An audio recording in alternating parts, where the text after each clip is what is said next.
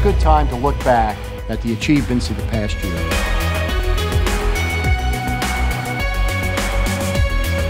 And the defensive muscle of American wins them the Patriot League Championship, and the American Eagles are going to the NCAA tournament. This was one of the most successful years in the history of American University intercollegiate athletics. Field hockey and volleyball both won Patriot League championships and won matches in the NCAA tournament. Men's basketball also won the Patriot League championship and went on to play in the NCAA tournament in Milwaukee. I just want to thank all the AU fans, all the AU Blue Crew fans.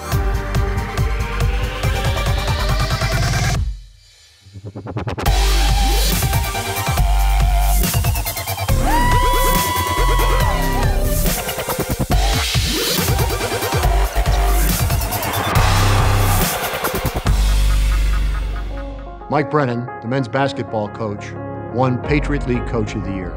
The women's basketball team won 22 games and received an invitation to the National Invitational Tournament. The players were wonderful. And then for us, all the academic awards that we received this year on our team was just outstanding, and I'm just really proud of them. Monica Spindova, Alexis Dobbs, and Jessie Reed each won the Patriot League Scholar-Athlete of the Year in their respective sports. Our student athletes are going to get a great education and a great Division I experience. They're students first, and that's what we're proud about, because they do such a great job with academics as well as performing like they have this year, which is phenomenal.